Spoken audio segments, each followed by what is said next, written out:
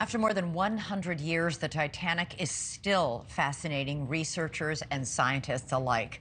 And now a new groundbreaking 3D scan may give us more information about how the ship struck the iceberg. Researchers created this video rendering by piecing together more than 715,000 still images taken from every angle.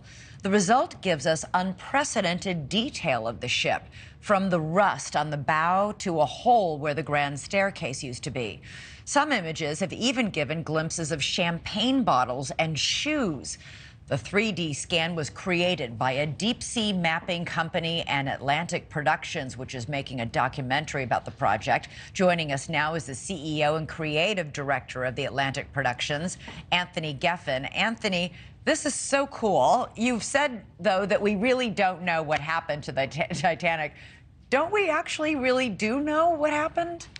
No, we don't know, because what's happened is we had people who dived on, Ballard and Cameron, who dived on the Titanic and took very low resolution pictures.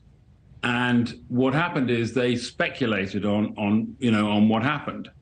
But we've gone back and we've captured absolutely one-to-one. This is literally a digital twin of the Titanic.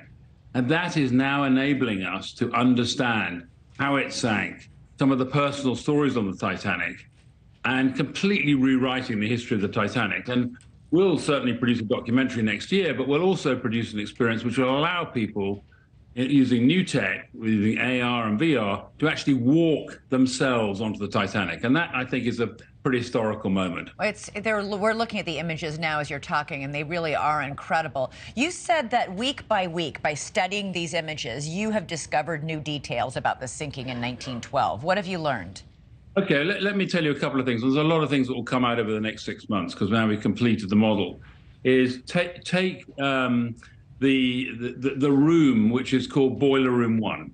Boiler Room 1 was found just off the wreck. And what's incredible about that is we always wondered how, when the Titanic was sinking, how did the lights stay on? I mean, we had no idea who did it or how it was done. We've discovered in Boiler Room 1 that the experts have discovered that when it entered the water, it basically blew the top off the Boiler Room 1. So we now know that Boiler Room 1 and the people who were in Boiler Room 1 actually kept the lights on in the Titanic. So that's one personal story.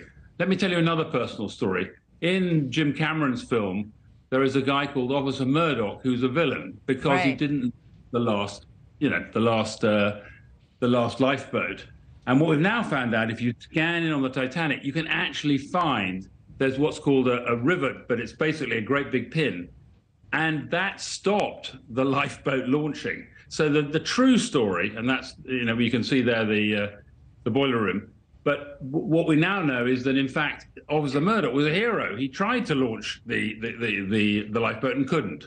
Okay, so just across to the debris field. This is a 3 by 3 mile radius. When the boat tipped on its side and landed, it pushed out most of the belongings of the people on the Titanic.